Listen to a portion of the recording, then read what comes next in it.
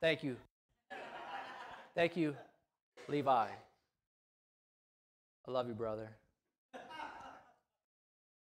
And we're going to finish up the book of Malachi today. Another small book. Again, every time we finish off a book, we got a little ice cream to hang out, just in celebration that we finished another book of the Bible. Malachi ends on, I would say, a sort of a bittersweet note. Bittersweet. Let's go to Malachi chapter 4. We're going to look at that whole chapter. There's only 6 verses.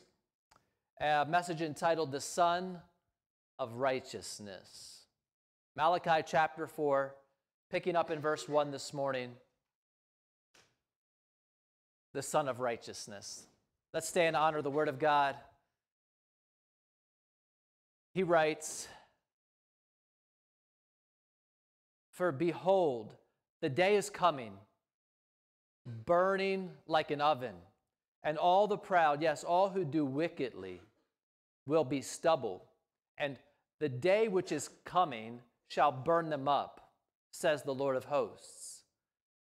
That will leave them neither root nor branch.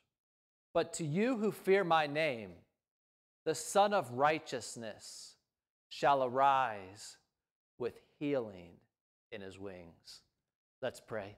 Heavenly Father, we thank you, Lord, for your word. And Lord, we know that it is a word which you have esteemed even above your own name. And I pray, Lord, this morning that your word would go forth like light.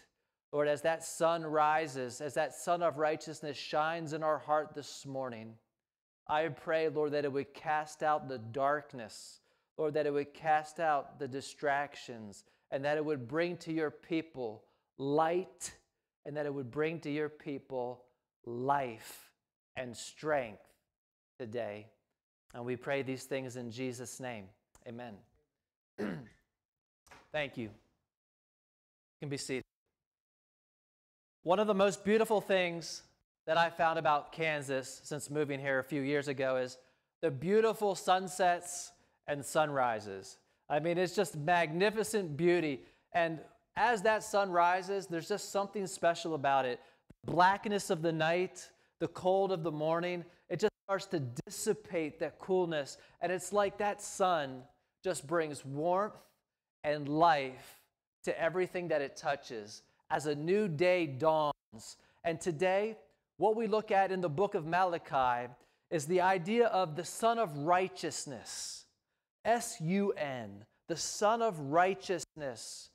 Here is going to dispel the darkness. And I want to look at 2 things simply with you this morning. He's going to do a contrast. The sun is going to be rising,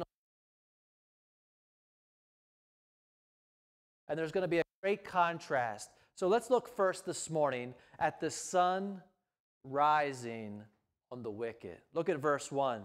For behold, the day is coming, burning like an oven. All the proud, yes, all who do wickedly will be stubble, and the day which is coming shall burn them up, says the Lord of hosts, that will leave them neither root nor branch.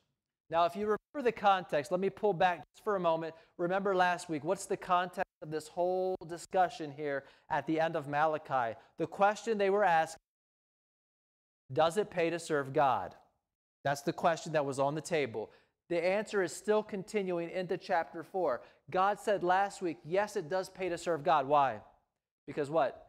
I listened to them, I list them, I love them, and now he sets the record straight. Just in case we didn't get it last week, he says one more thing, and he looks into the distant future and says, yes, absolutely, it is worthy, it is right to serve Almighty God. Because in verse 5, he looks at what he calls there, look, if you have your Bible open, verse 5, the great and dreadful day of the Lord. The great and dreadful day of the Lord. The phrase day of the Lord, interesting phrase, it's used throughout your Bible, but in the book of Malachi, from chapter 3, verse 17 to the end of the book, it's used 4 times. Pretty important word. What's the day of the Lord? The question. It simply speaks to the second coming of Jesus Christ. And as I've told you, when you read the prophets, okay, when you look at Isaiah, you look at Jeremiah, you look at Malachi, it's as if they were seeing the two comings of Christ. They didn't see it in this really tight chronological order, like this really strict timeline. It's like if you see mountains off in the distance, they look really close together, right? But as you drive closer to those mountains, you realize, wow, they're actually pretty far apart. Again, and that's why it's a little difficult to read the prophets, because they sort of bounce back and forth from the first coming to the second coming, and it's sort of like you sort of have to unravel it a little bit. But here in the book of Malachi, it's pretty simple right here. He's speaking of a contrast. He's saying the day of the Lord is going to come, and two things are going to happen. There's going to be punishment for the wicked, there's going to be deliverance for the righteous, and it's going to come through the person of the Son of Righteousness. What a title for the Messiah, isn't it? We know him as the Prince of Peace. We know him as the Everlasting Father. But how about this title for him? The Son of Righteousness. I like that title. It's beautiful, is it not? Think about the sun for a moment, okay? This next Advent season, you're going to be so tired of hearing about light, but we're going to talk about light. But think about the sun for a moment. What does that sun do? It gives to you light. It gives everything on this planet Earth life. You take the sun away from planet Earth, what do you have? Death. You have nothing. But we also know what? The sun is a pretty dangerous thing, isn't it? Remember October 14th, just this couple months ago? We were at Travis's house, and remember that eclipse was happening? And what did the people tell you on the news and everybody was telling you about? Don't look directly into the sun. It's going to tear your eyes up. Think about it. We put people on the moon, right? You're not putting a man on the sun. It's not going to happen. Scientists tell you, I don't know how they measure this stuff, but evidently they measure this stuff. I don't know how they come to this conclusion, but they said that at the core of the sun, it measures 27 million degrees Fahrenheit. You're evaporated you're going to be vaporized if you get to anywhere close to that, guys. 27 million degrees. And Malachi is saying, listen, that sun of righteousness, the same sun that warms the righteous, the sun that gives life to God's people, is going to obliterate the wicked. The sun of righteousness is rising. I want to look at with you this idea of the day of the Lord. A few things about the day of the Lord. First of all, Malachi says, this day is a coming day. It is in the future. Verse 1, the day is coming. When is the day coming? I don't know when that day is coming. Jesus said, no one knows the day or the hour of my coming. But he did say this, be ready, because you don't know the day or the hour that I'm coming. You need to be ready. And what do we see around the globe today, guys? Look at. You turn on the news, you see what? Israel, chaos, darkness. You see wars in Ukraine, Israel, Middle East, China's rumbling, North Korea's rumbling, sabers rattling. Huh? Guess what? Have you seen what happened in New York, by the way? Again, I'm not political pulpit, but listen. What happened in New York? Huh? Well, they're dragging Israel's flag. They're burning Israel's flag. They're burning the flag of the United States of America. And they're saying that those who support Israel say, your time's done. Your time's done. This is happening in the United States of America, on the streets of New York City, on the streets of Washington, D.C. It's happening, guys.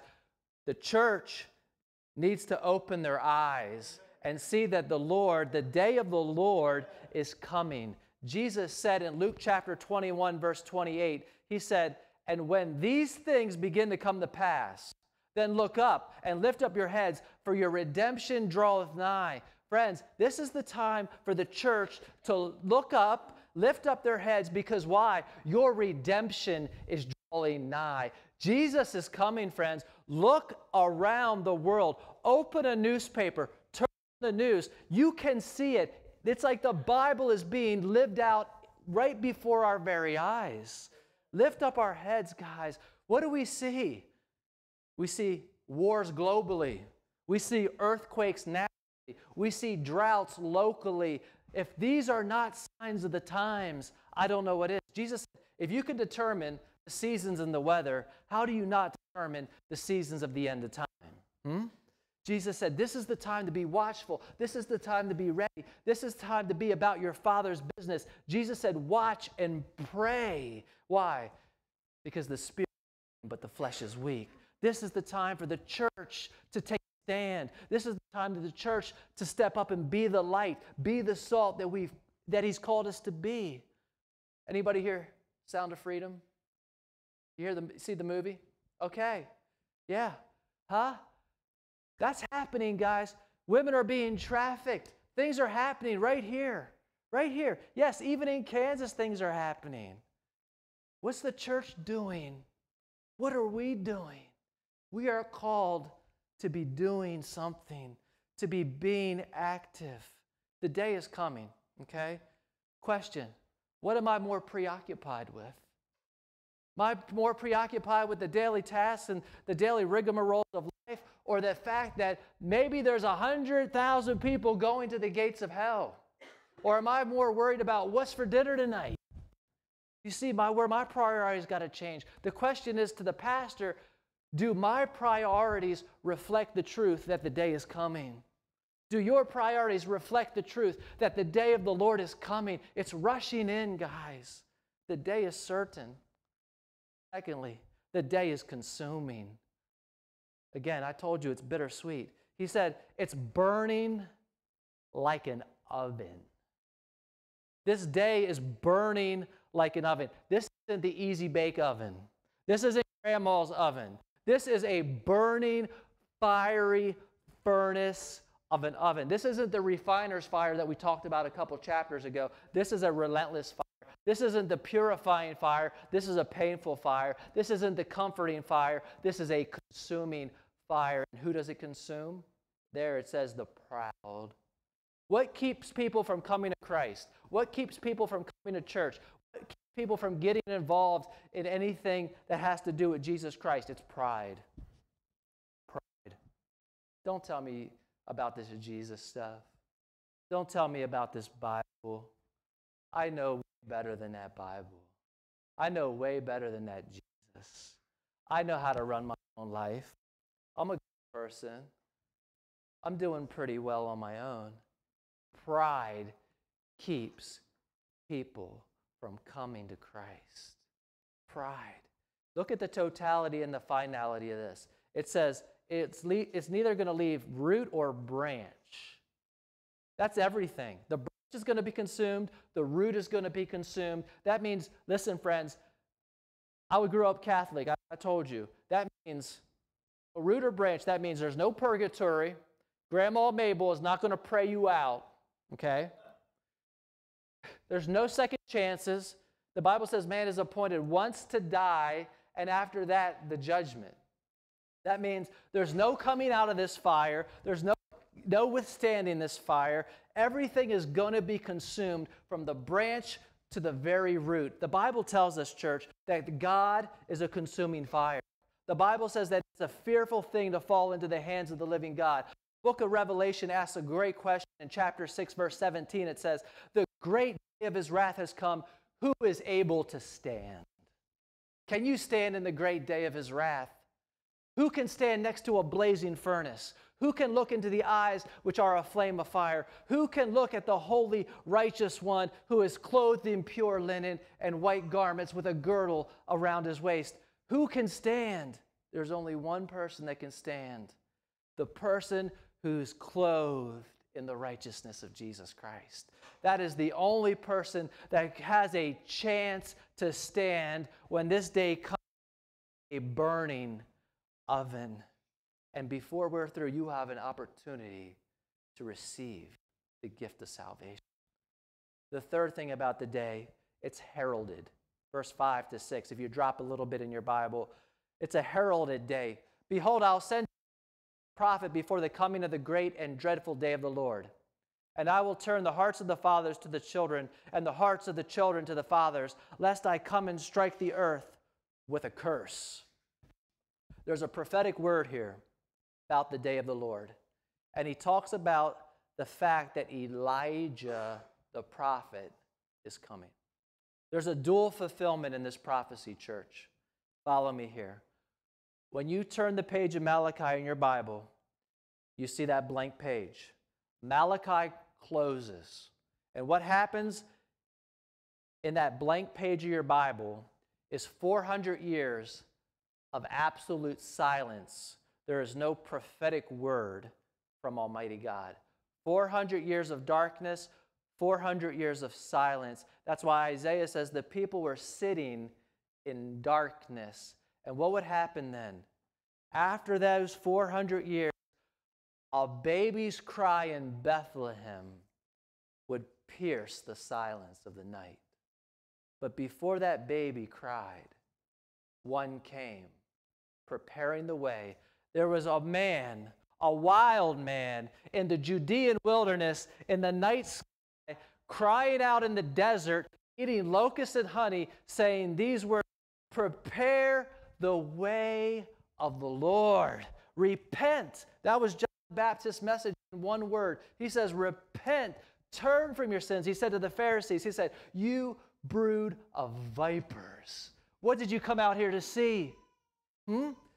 John the Baptist was the one who came, as the Bible says in Luke chapter 1, in the power, listen carefully, he wasn't Elijah, but he came in the power and the spirit of Elijah.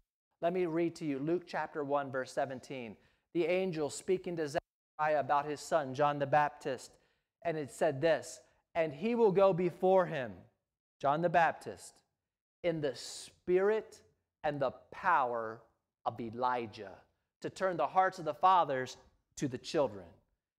Jesus confirms this. Matthew chapter 1, verse 17. Listen to this. I tell you that Elijah has already come, and they did not recognize him, but did to him whatever they pleased. Remember, they had him beheaded. His head was served on a silver platter. Remember that? Jesus said Elijah came. How? In the form of John the Baptist, the voice of the one crying in the wilderness. And as a little side note, church, that's our role. Do you know that? This is us.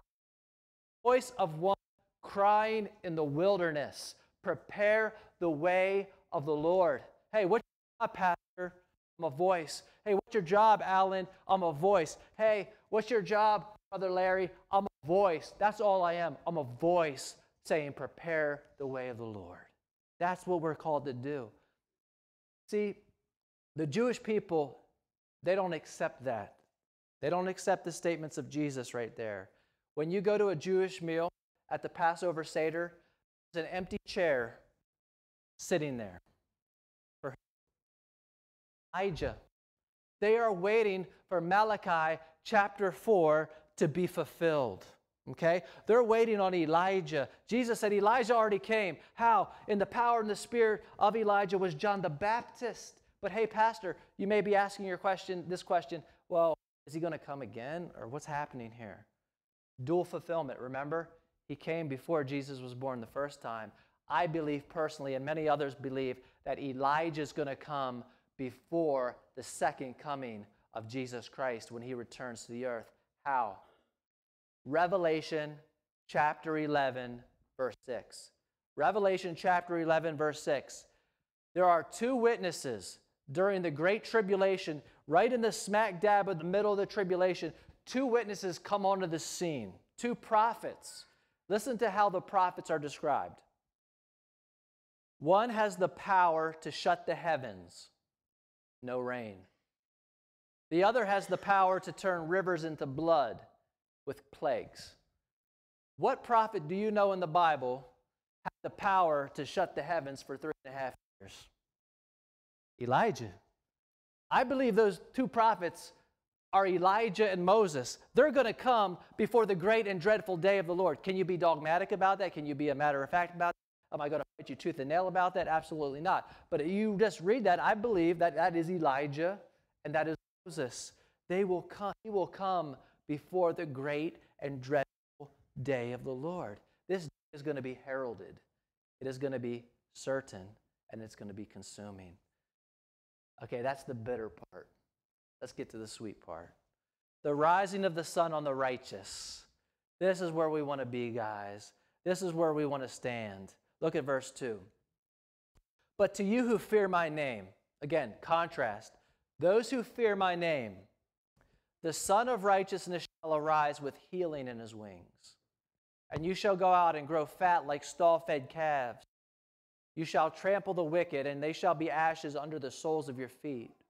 On the day that I do this, says the Lord of hosts. Do you see the beautiful, not beautiful, but do you see the contrast? The proud are scourged. The humble, those who fear the Lord, are healed. Where do you want to be? Do you want to be in the burning oven, or do you want to be in the healing rays? I want to be in the healing rays. The literal translation here for verse 2, it says this: there will be healing in his beams or his rays. You know, it says wings there, and we automatically go to the bird wings. No, the idea is beams, like the sun, beams of light shining forth from the sun of righteousness. Just like that sun can bring death, that sun can bring life to everything that it touches. How is there healing in his wings? What did Jesus say? He said, I came to give them life, not just eternal life, but abundant life. What does that mean? John 10:10, I've not come just to give you life, but abundant life. It means I want to give you meaning. I want to give you purpose. I want to give you love. I want to give you what your soul longs for. Why do we see so many teenagers committing suicide today? Why is there this thing about young people about 17 to 20 years old committing suicide all over the place? Why? They don't have life. They don't have abundant life. They don't have meaning. They don't have purpose. There's no rhyme or reason to anything. And there's no hope for the future. There's healing in his wings, friends. You know what else there's in his wings? There's health. Freedom. Look, it says there in verse 2, you're going to go out. You're going to go out. What does that mean? You're going to be free. How many people today are bound up with addiction, bound up with the chains of depression, bound up with the chains of anxiety? And Jesus said, when the Son of Righteousness shines with healing in his wings, those chains are going to be gone. There's going to be healing. How many people can testify this morning? You know what? I was that. Jesus Christ has made me this. I was bound in pornography, but now I'm free. I was bound in alcohol. Now I'm free. Bound in marijuana, and now I'm free. I was bound in depression, and now I'm free. Why? Because I was in the darkness, and what did I do? I stepped into the light. The healing is in his wings, and there's honor. It says, the wicked, you're going to trample over the wicked. Remember the idea last week? Hey, the wicked are prospering. Everybody's winning. The evil's just having their way. Guess what? No. He says, actually, the righteous are going to trample on the wicked. That's what it says. There's going to be healing. There's going to be health. There's going to be freedom. There's going to be honor. The curse is going to be reversed. There's going to be a healing worldwide. When? You say, I don't see that right now. No, we don't see that right now. When Jesus Christ comes back, the Bible says that he's going to come back and set up a 1,000-year millennial reign here on this earth. And let me give you what Charles Haddon Spurgeon said about this. He said, in the sin-darkened world, we can have hope, knowing that the future coming of Jesus Christ will be like the dawning of the brightest day of curative sunshine. His appearance will be like a beautiful sunrise after a long, dark night. It will be a day of deliverance and spiritual light for the righteous. End quote. There's healing in his wings. Darkness will one day be vanished forever. Do you long for that day, church? I long for that day. There's not going to be evil. there's not going to be darkness. There's not going to be wickedness. There's not going to be children being abused. Listen, the Bible says in the book of Revelation that when that day comes, there's not going to be a need for a lamp. There's not going to be a need for a light because the Lamb himself will be the light. What happens in that day, guys? No more temptation. No more fighting the flesh. No more fighting the enemy. No more fighting with the family. Our sanctification is going to be complete. The Bible tells us by his stripes we are healed. The Bible says he sent forth his word and he healed us. The Bible says he came to heal the brokenhearted. I have on my refrigerator a little picture that a girl back home sent me. It's a Valentine's card. It's all pink and has a big old heart on it. And it has that verse in it from Psalm, I think it's 144. It says he heals the brokenhearted. Do you have a broken heart today? He can heal the broken heart. How many here, again, I'm giving testimony this morning. He's healed the corrupted mind. He's healed the broken marriage. He's healed a health issue. There's healing in his wings. And church, education can't do that for you. You can have the college degrees, you can have the PhDs, you can have the doctorate degrees, and that can't do that for you. There's no pharmaceutical drug company that can produce this for you. Money, no amount of money in this world can buy this for you. There's no piece of legislation that can go to Congress or past the president's desk that can bring healing like the Son of Righteousness. It can't be done. It can't be done in man's way. Remember, we're going through the book of Acts. It's been a while. But if you remember in the book of Acts, I believe it's chapter 3 or 4, there's Peter and John at the gate beautiful. Oh, it's a good story. Read it today. The gate beautiful. Something beautiful happens at the gate. There's a man, 40 years, sitting at the gate. And Peter and John are walking to the temple. They're going to worship. They're going to pray. They're going to the temple of the Lord. They're happy. And here's this guy. Getting alms. They've seen this guy probably 1,000,000 times.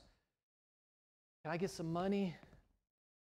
Peter and John said, silver and gold I don't have, but what I do have I give you. Rise up and walk in the name of the Lord Jesus Christ. And that man, it says, he went out, read the story. He went out praising and shouting because he's walking. He thought he needed money. Peter and John said, you think you need money, but you don't need money. You need Jesus. And I'm going to give you that. And he says, rise up and walk in the name of the Lord Jesus Christ. And he walked. Friends, there's healing in his wings. Do you know we're all sick? We're all sick with sin. We all need healing. Every single one of us have been infected with the disease of sin. And there's only one cure, and it is the blood of Jesus Christ applied to your life through faith. Friends, there's healing. What else is there? There's peace. When you step into the Son of Righteousness' light, there's peace. You say, I'm looking for peace today, and I don't really see a lot of peace going on. You just talked about war and all that other stuff. Hey, where's the peace?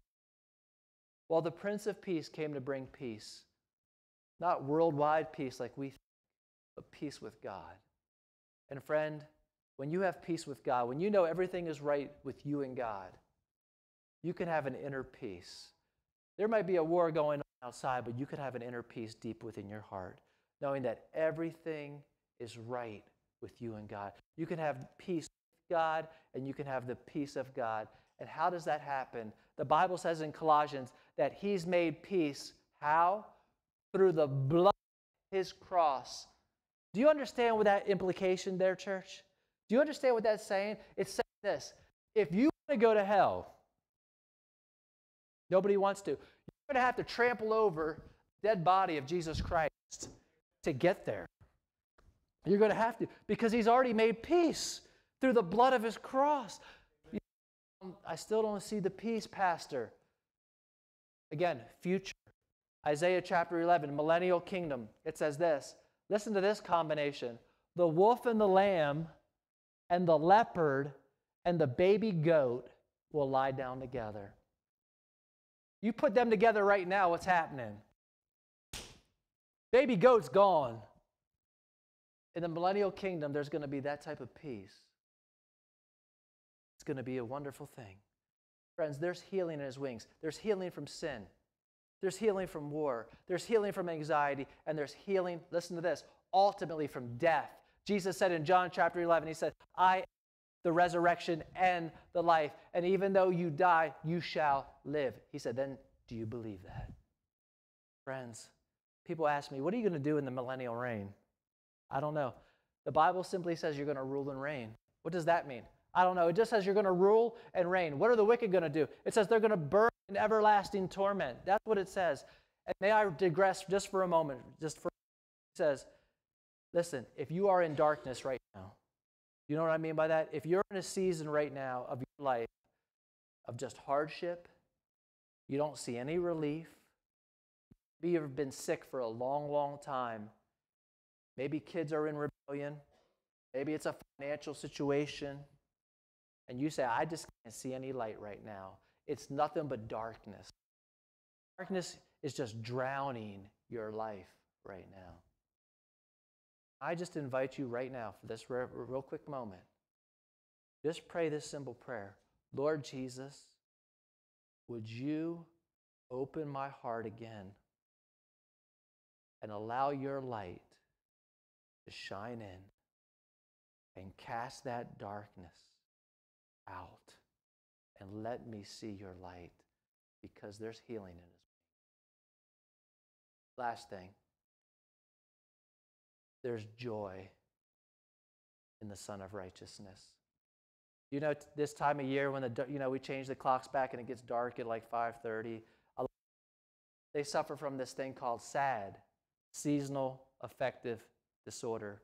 You know, the darkness is something to them. It's dark when they wake up. It's dark when they come home from work. It's all just dark, dark, dark, dark, dark. And they start to get down and they start to get depressed. Can I just say this? Friends, there's joy in Jesus Christ. Where we're going to sing joy to the world. Where's joy found?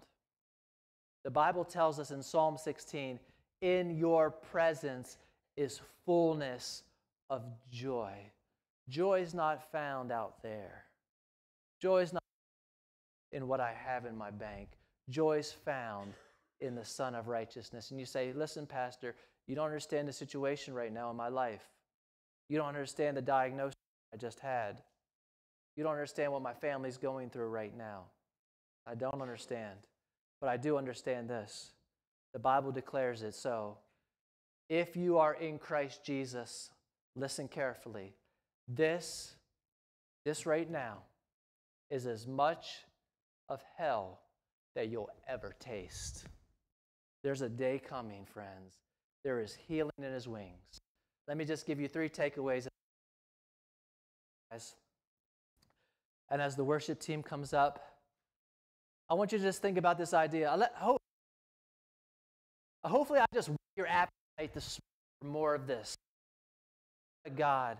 And you go into the Bible yourself, you start searching and you start praying and you start taking things for yourself. But just let me give you 3 things. The Son of Righteousness. Think about the Son. Let the Son be your center. This Christmas season, let the Son be the center of everything that you do. Let him be the center of your marriage. Let him be the center of your family. Let him be the center of this church. Let him be the center of everything. And let him be your light. You say, Lord, I don't know what to do. I don't know how I'm going to get through. I don't know where I'm going from here. Allow his light to shine the way and follow that light. And then, as we get to this season, guys, what are we called to do as believers? Reflect the light. I receive the light, and I reflect the light. So let him be your center. Let him be your light. And let us reflect that light. I just want to leave you with these words. We just sang that song. Maddie and Austin were just messing with me a little earlier. They're like, That's a hard song to sing a little bit if your voice is a little bit rough in the morning. Hark the herald angels sing. That hymn is steeped in truth. Listen to the words. Hope you catch them. Hail the heaven-born Prince of Peace. Hail the Son of righteousness. Light and life to all he brings. Risen with healing in his wings. Amen. Let's pray. Heavenly Father, we thank you, Lord, for this day. We thank you for the Son of righteousness, Lord, shining on each one this morning. Father, we thank you, Lord, for the healing that has taken place within our lives, within our hearts, within our minds. But Lord, I just personally pray right now, if there is anybody, Lord, here who says, I don't know what would happen when that day comes. When the day of the Lord comes, I don't know where I would stand. Lord, that today would be the day they would know with assurance that they can stand on that day in Jesus Christ. And I just pray, Lord, for anybody here this morning as well who they've just been in darkness. They've been just captured by something in their life which is just holding them down. I pray, Lord, that today, by the power of the Spirit of God working in this place this morning, that, Lord, that they would say, today is a day where I am choosing to receive Christ and recommit my life, if that is necessary, and to step back in. Because I am tired of living in the darkness. I am tired of living in the chains. And today, Lord Jesus Christ, I want to experience healing that only comes from you shining your light into my life. Father, we pray these things in Jesus' name. Amen.